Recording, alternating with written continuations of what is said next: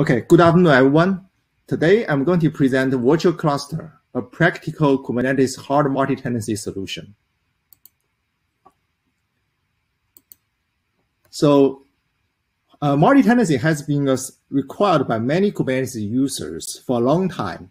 From company's perspective, multi-tenancy impacts both the infrastructure cost and the RD efficiency, two things that are very important for companies' growth.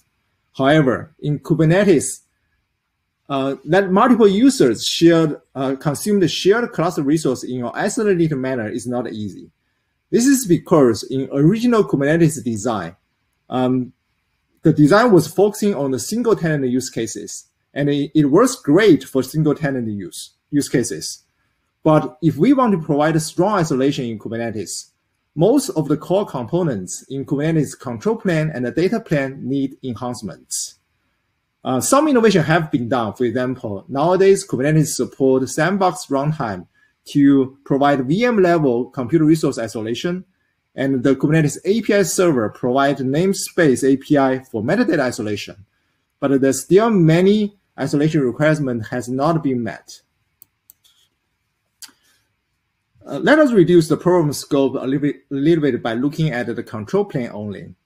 Is this possible for the native Kubernetes to support the following? Multiple tenant users run their workloads in a shared resource pool managed by a Kubernetes. But each user can only manage their own workloads and paths, and no matter what they do, other tenants shouldn't be affected in terms of the security, stability, and manageability. In other words, is this possible to provide a complete control plane isolation in Kubernetes? Another problem is, can this be done natively? Yes, we can build another path layer to encapsulate the Kubernetes cluster to provide complete control plane isolation, but this often introduces non-trivial integration cost for the tenant in order to use the new path. Unfortunately, the native Kubernetes cannot achieve both. In this talk, we will see how virtual cluster can provide complete control plane isolation natively so that the users doesn't need to pay any integration cost. A little bit brief introduction to myself. My name is Fei Guo. I'm a senior staff engineer from Alibaba Cloud. I work in the cloud native application platform team. I'm currently leading a few Kubernetes related projects in the area of serverless Kubernetes, workload management, and edge compute. Here is the outline of today's talk. First, I will present the virtual cluster architecture design. Then I will talk about some technical challenges that we face and how we solve them. I will show some experimental results to show that virtual cluster is a practical solution. Then I will also compare virtual cluster with some other solutions and give a quick summary about the project's status. In the end, I will give a short demo. Okay, before I move on, I want to emphasize that this talk solely addresses Kubernetes control plane isolation problems, and the data plane isolation techniques will not be discussed in this talk. And some of the existing solutions may be referred if they are publicly available. For example, the sandbox container technique. Okay. Before we design a multi-tenancy solution, we need to be clear about the threat model that we are tackling. So we assume that the tenant users are not trustworthy. Therefore, exposing class scope resources is dangerous. There can be security concerns when doing this. Of course, the tenant users shouldn't be granted permissions to operate on the class scope resource as well. The tenant user may generate harmful usage patterns, for example, the denial of service attacks.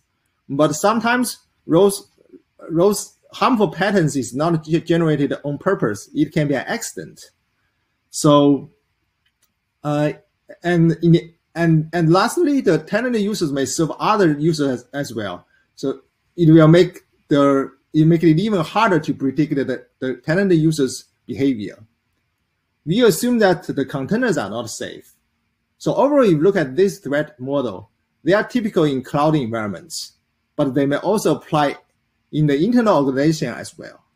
Let's see how upstream Kubernetes can do about this. Namespace is the Kubernetes building API for tenant abstraction, but with a shared control plane, using namespace only is not enough to provide strong isolation. By sharing the control plane, we have a legacy and a classic noise neighbor problem. For example, if tenant A may have a lot of pods, and if he keep listing his pods, and the tenant B may get a slower response from the API server. It will become even worse if tenant B runs a more important application compared to tenant A's application. The Kubernetes namespace API is not tenant-aware, which means a tenant may list all the namespaces in the API server, which can be a problem because sometimes the namespace name may contain the sensitive information. The tenant users cannot install class scope resource, which means they cannot install CRDs, webhooks, create class scope roles, etc. This limitation can be a big help for many Kubernetes use cases. Overall, we need to find a way to enhance the current namespace-based multi-tenancy model in the Kubernetes. I think there are many possible solutions to achieve a stronger isolation model in Kubernetes. But when we design virtual cluster, our primary concerns are in 4 aspects. The first is compatibility. We need to make sure our solution doesn't change any existing API. So in order to reduce the tenant users integration cost. The second one is the complexity. So we aim to leverage the Kubernetes extensions and don't change any Kubernetes core components. For scalability, we target to use cases to support hundreds or even thousands tenants to share one Kubernetes cluster. So the solution has to be scaled. The last one is the cost. I think it is okay to have a trade-off between the isolation level and the cost, but the cost has to be as small as possible. Now let's look at our design. In virtual cluster, each tenant user has a dedicated tenant control plane, which we call the tenant master. A tenant master includes API server, controller manager, and etcd. The tenant master lifecycle is managed by a tenant operator, which runs in the supermaster. The supermaster is the Kubernetes cluster that manages the actual node resource. The tenant user operates in the tenant master directly, and there is a single controller which copies the objects from the tenant master to the supermaster for pod provision. The node kubelet watches the supermaster and create the actual container using the sandbox runtime for computer resource isolation. Since the kubelet in the node only connects to the supermaster, we need to find a way for tenant user to access their pods using logging or streaming APIs. In order to do this, we add a proxy in each node called VN agent. In the tenant master, there is a virtual node object which maps to the physical node that a tenant pod is actually running on. The virtual node object points to the VN agent so that the VN agent can proxy all the tenant requests to the kubelet. Overall, if you look at this architecture, concept-wise, now the supermaster becomes a pod resource provider, and all the tenant pod objects management and RBAC control happens in the tenant master. And all the workload controllers, extensions, CRDs, operators are installed in the tenant master directly based on the user's demand.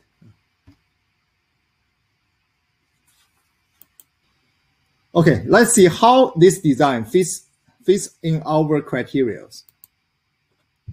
From compatibility perspective, we didn't change any object API and semantics, and we can always support the upstream Kubernetes versions. People may ask the differences between a virtual node object and a virtual kubelet.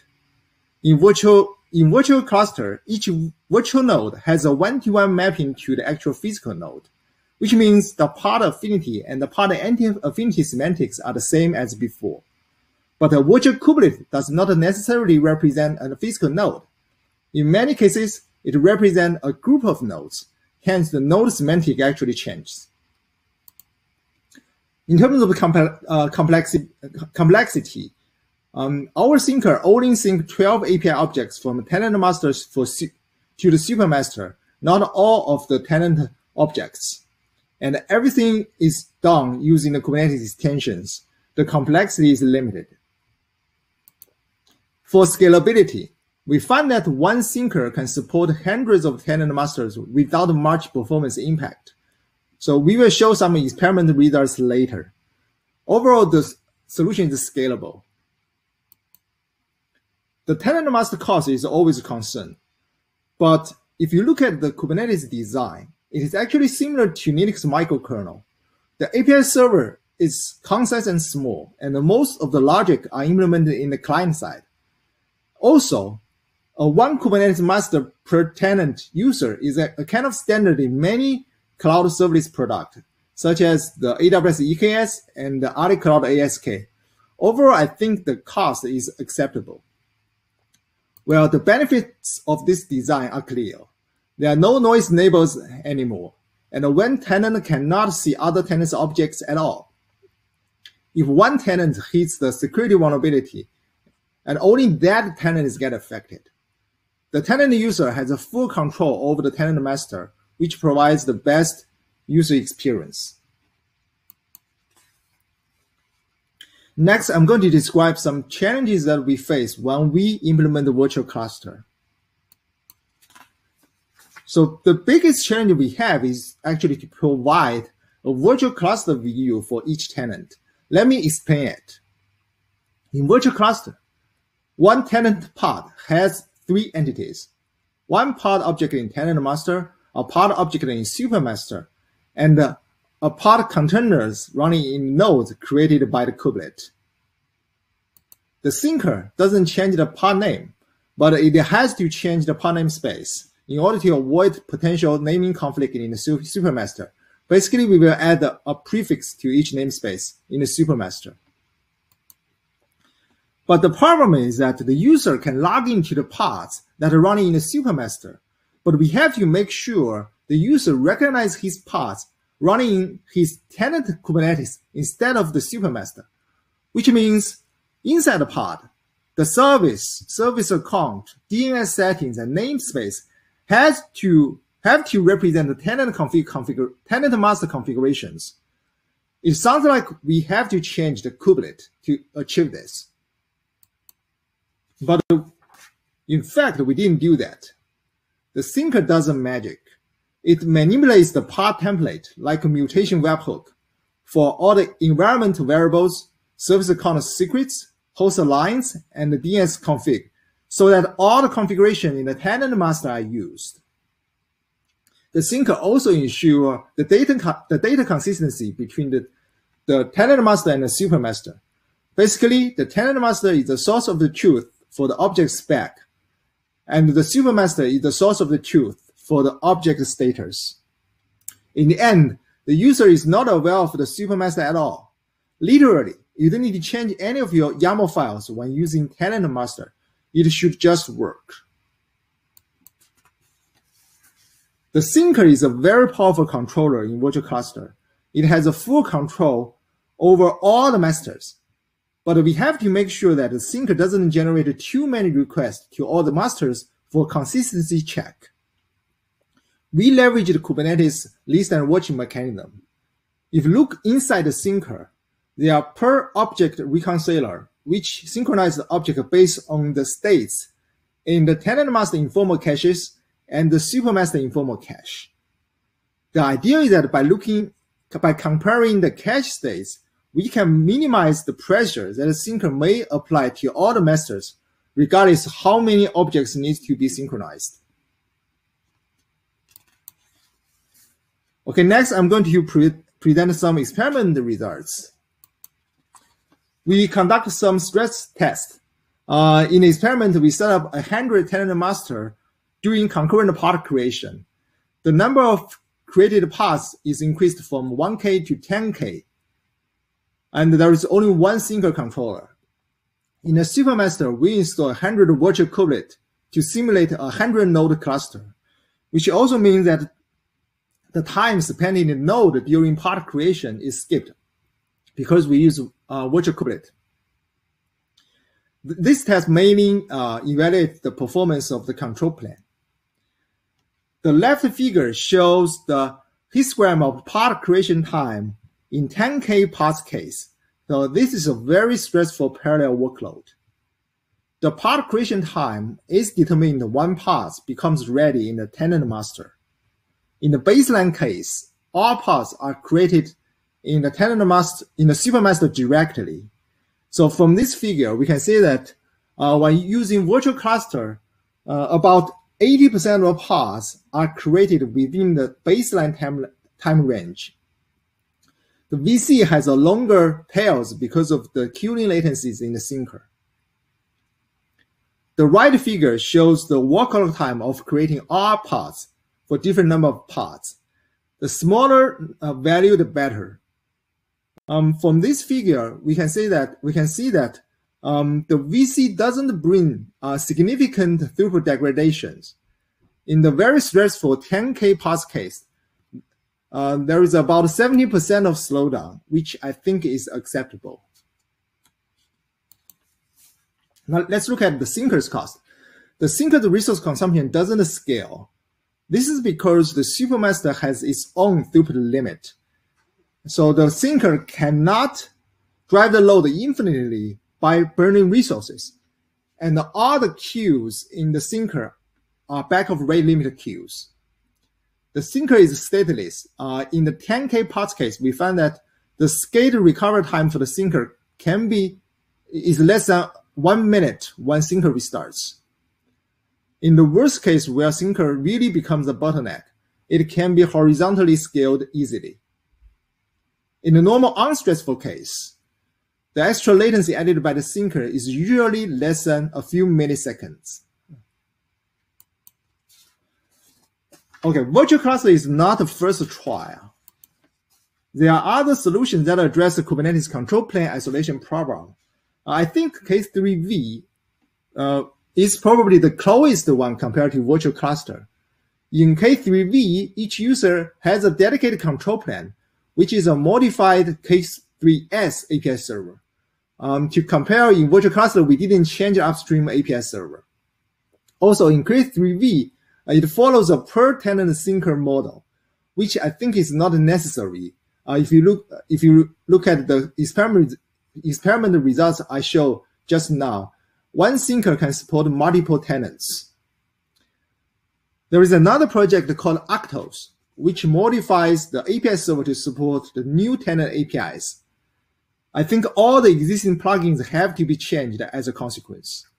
Also, in Actos, it uses a shared control plane for all the users. Then the noise neighbor problem still exists. From high-level concept-wise, the single controller and the virtual kubelet have similarities, but the virtual kubelet use simplified provider interface, so it always has some compatibility issues. Okay, last let me give a quick summary about this project. So virtual cluster is a multi-tenancy working group project. It passed 99% of the Kubernetes conformance tests. The failed ones are not supported. For example, there is one failed test case asked for changing the supermaster subdomain, which is not supported in virtual cluster. Virtual cluster has complete unit tests and end-to-end test cases, which covered more than 70% of the code. It supports both the cloud and on-prem Kubernetes clusters. The solution has been used in Ali Cloud Service product, and it gains more and more interest from the community as well. So feel free to give a try and let us know your thoughts, the comments, and the requirements, and we appreciate your help. Okay, next I'm going to give a short demo for virtual cluster. In this demo, I'm going to use Kubernetes dashboard. The left dashboard connects to the supermaster. We have already installed one virtual cluster in the supermaster. As you can see, there are a bunch of new namespaces showing up. This namespace is the root namespace. The tenant master pods are installed inside this namespace. We have APIServer, controller manager, and etcd. The other namespaces are synchronized from the tenant master. The right dashboard connects to the tenant master. And if you look at namespaces, we have a regular Kubernetes namespaces plus a dashboard namespace. The default namespace in the tenant master is empty. So the corresponding namespace in the supermaster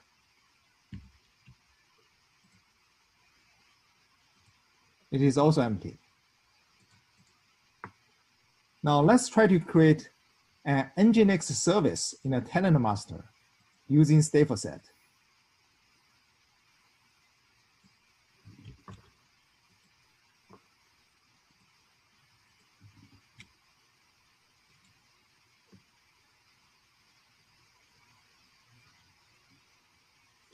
As you can see, the pod is actually created in the supermaster, and the pod status is synchronized to the tenant master. Inside, in the tenant master, we have a stateful set called my Nginx. But in the supermaster, the stateful set is not synced, which means the workload management happens in the tenant master. Now let's try to create another pod to see if we can access the Nginx service in the tenant master.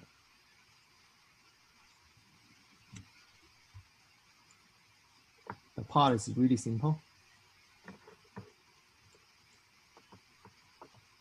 And yes, it is created. Now let's try to log inside the pod. You can see the Nginx service showing up in the environment variable. And let's see if the tenant DNS works here. The service name is my Nginx. The namespace is default.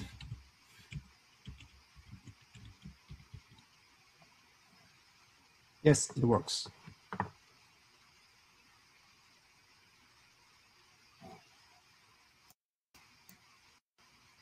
Okay, that's the end of my presentation. I'm happy to go live and answer any of your questions. Thanks, everyone.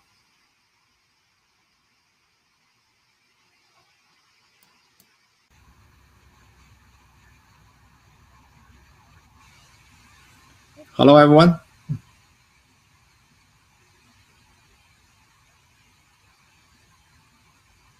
Yeah, so I think there are some, I hope you guys can hear me.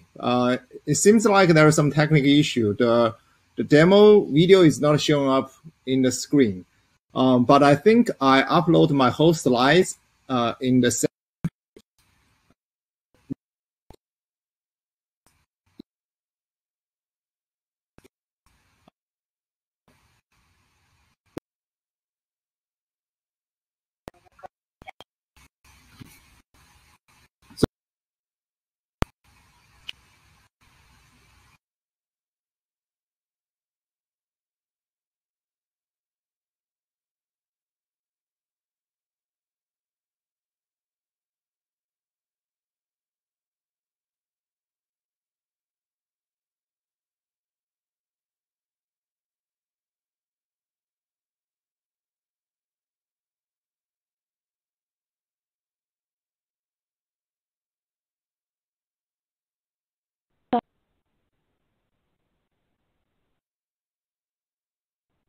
Thank you. You will now be placed into conference. Recorded. Hello?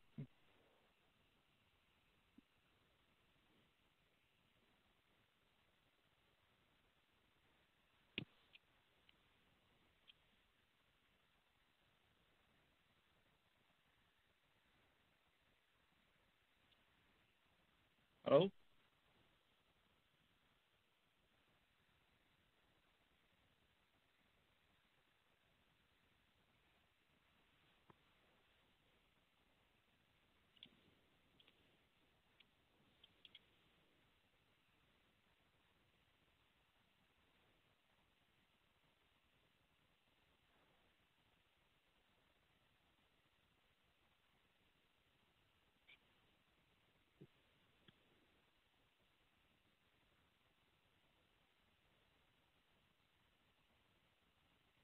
Is the phone bridge not coming in?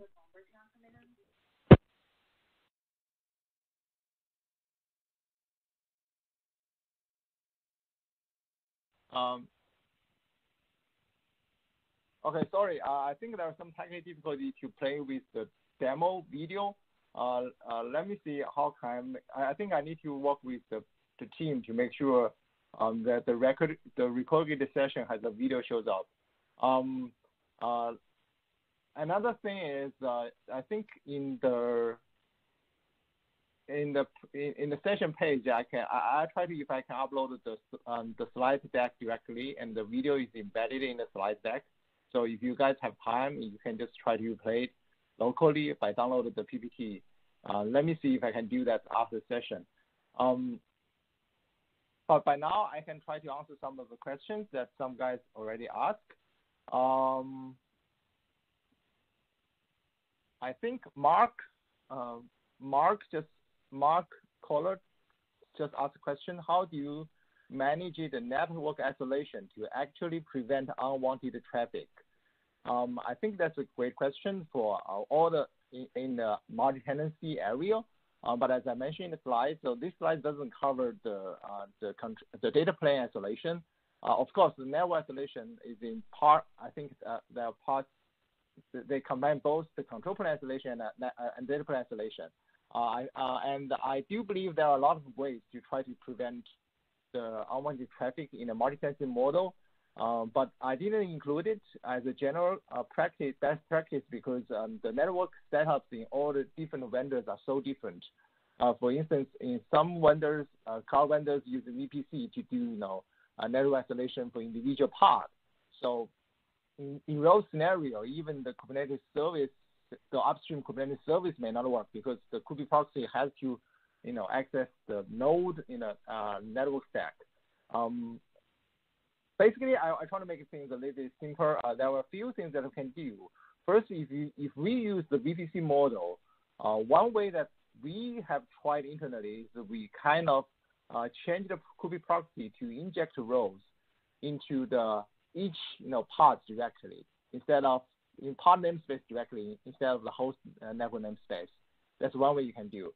If you don't use the VPC network, something that we can do is we can use the upstream network policy to let CRA, CSA, CNA plugin to do the network isolation between the namespaces.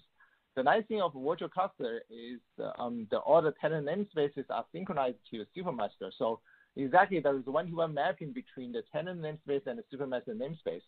So one way that I see some of the VC user has tried is they can come up with their own network policy, create roles policies into the tenant master, and the supermaster got to sync the policy, and the CNA plugin can honor those policies, then to provide network isolation between namespaces as native Kubernetes does. I hope I addressed some of your concerns, but if you did have more concerns, let's chat later in the Slack channel about the network isolation. There is one question from the Katie, who asked, is virtual cluster used in production by any end users? So currently we have virtual cluster has been used in some internal the product, but it has not been exposed to end user yet. So in our model, it's a serverless product. So there is a small path layer to encapsulate the virtual cluster. So the end user doesn't directly access to the virtual cluster. But I don't think there is a technical difficulties to expose the virtual cluster to end user, because in theory, many of the existing service products, Kubernetes service products, does almost the same thing. Each tenant has its own tenant, the tenant master, and that's the interface that we can provide. Only additional concepts that I can think of is the privileges. You probably need to think about what are the right, service account, kind of what are the right permissions that each tenant user can operate on the virtual cluster. For not exactly the security perspective, most likely is for the stability perspective. You don't want tenants to easily to make some mistakes and break down this virtual cluster. The tooling wise, I see some challenges on the tooling. As far as I can see now, the biggest challenge is the DNS. We have to, in current model, we have to make slightly change. If you look at our GitHub page, I explain how do we install the tenant to the DNS. That probably just has a one-line change to the upstream core DNS in order to incorporate with this model to make sure the tenant DNS works. But we provide a guideline in the GitHub page, and it is very straightforward, and you can easily understand what I'm trying to do to allow the DNS work.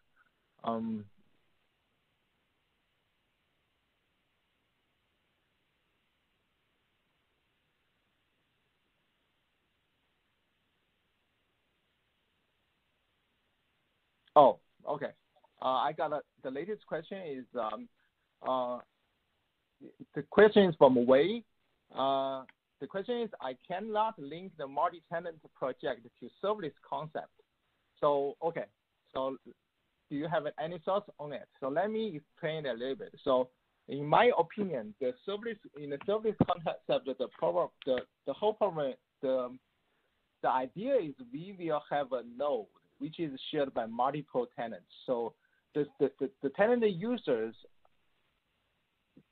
doesn't have the ownership over the node resource. They only have ownership to the pod resource.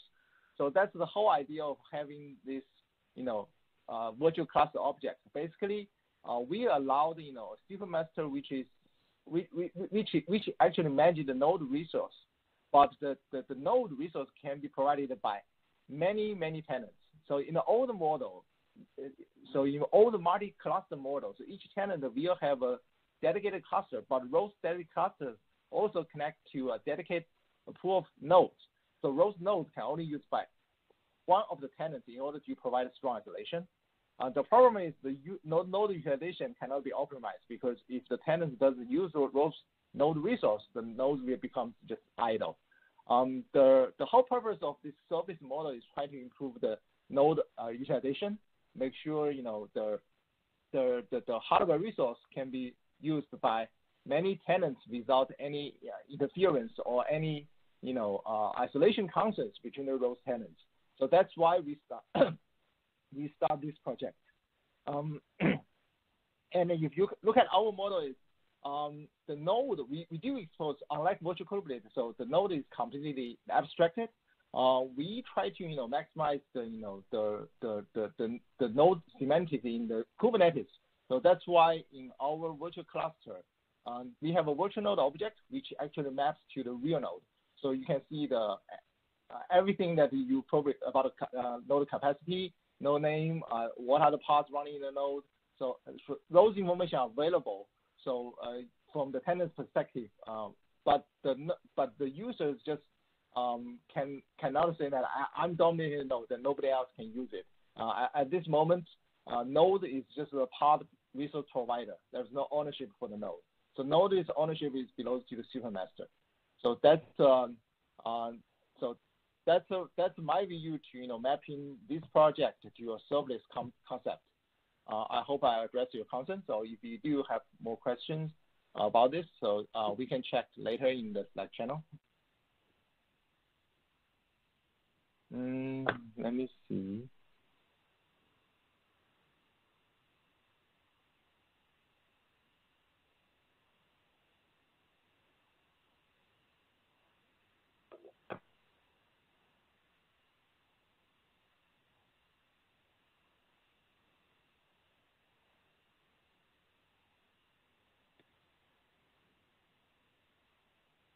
Okay, that's all the questions I have got so far.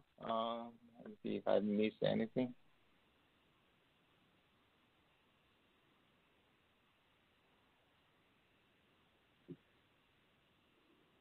Yeah, I do apologize that the demo video is not showing up. Yeah, we have some troubles while I do the video recording. I hope we can resolve it later, and especially if we have a replay in the YouTube somewhere, that demo will show up. Also, I try to see if I can upload the PowerPoint directly in the project page. All right, it's almost time, and thanks a lot for joining this session. And I'm going to be online on the Slack channel.